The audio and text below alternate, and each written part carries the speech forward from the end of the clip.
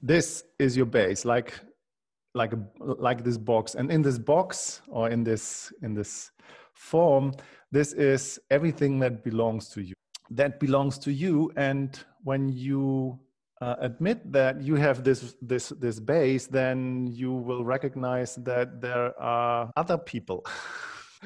So them. And they have as well their own base, where they have the right to and responsibility for, in their own way, of course, with their own beliefs and with their own ideologies, and with their own thoughts. And so the right and responsibility that belongs to you belongs to anybody else as well.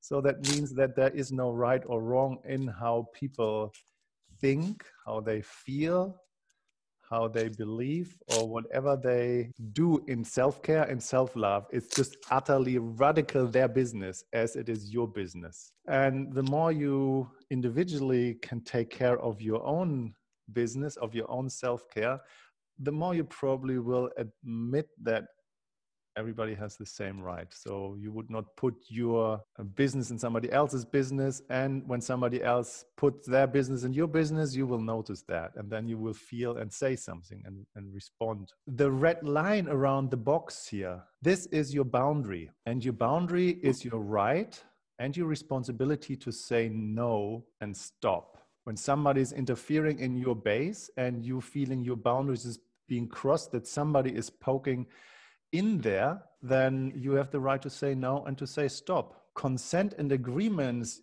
defining your limits as soon you engage with somebody and want to engage with somebody else.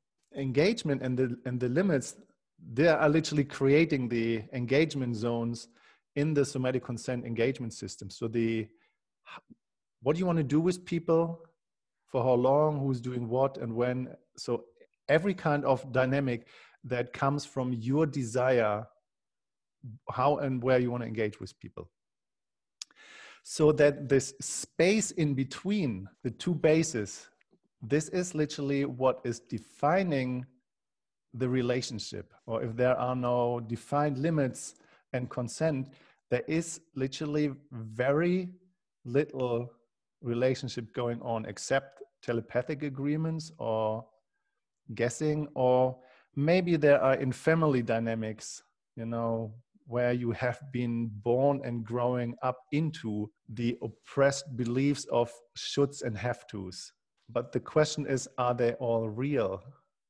Or have we agreed upon them before we could actually speak, because we needed to belong and to survive in an environment where we had no choice?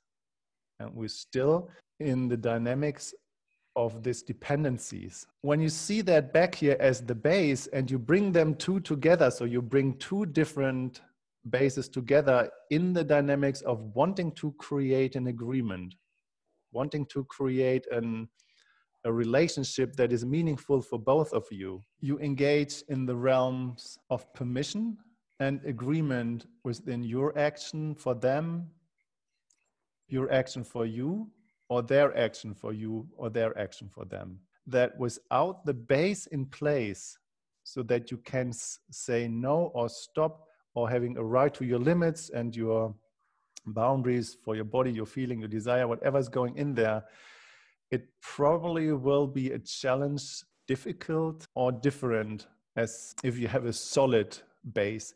And the more you actually in connection with yourself, with the inflow, with your feelings, the more solid your base will be.